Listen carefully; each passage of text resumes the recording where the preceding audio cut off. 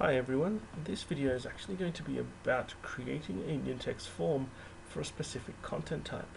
Now for those of you who've already played around with Nintex Forms, you know that it's quite easy to create yourself a SharePoint list, put in all the columns that you want, you click on this Nintex Forms button and it will generate the form for you.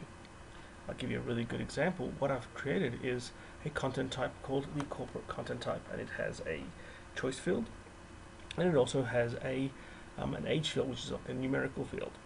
So if I was, and I've assigned it to this particular list. I have three lists here: test list 1, 2, and 3. Each one of them have this corporate content type. If I was to go and create one of these, you'll see there's a title field, a nation field, and the current age field. Now this is a out-of-the-box SharePoint form that you'll see for the list. And I'm going to have three lists with the same content type. What I don't want to do is have to customize a form for each one of these lists. It just seems to be a lot of work, or I can simply import and export forms, but why when I can simply change it in one place?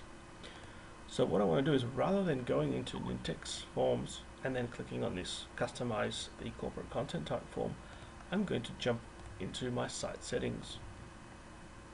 In site settings you have your site content types link. I'm going to click on that, and you can see here's my corporate content type. I can click on this corporate content type, and now what you'll see, because we have Nintex Forms installed, is this edit form with Nintex Forms. I'm going to click on this link. So now what I'm doing is actually generating a form for a specific content type. So let's say I want to drag this around a little bit. I'm going to change the background color. I'm going to maybe change it to, say, a light grey. Click on save, and I'm going to publish this workflow. That's all I'm going to do for now, just to make sure this works. Click on publish. That's done. Let's close this form designer.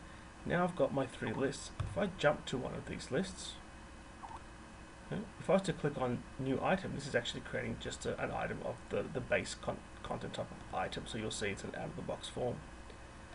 But if I jump back and I say I want to create a corporate content type, you'll see, there you go, there's our custom form that we made with Nintex Forms. If I jump to any of these lists and do the same thing, again, brings up the Nintex Forms. So this is just like a reminder, don't necessarily build a form specifically for the current list. If you have a content type that you're reusing in multiple lists in your site, you can quite easily go to site settings, go to site content types, click on your content type, and edit that content type form using Nintex Forms, and you'll have a nice branded customized form for you.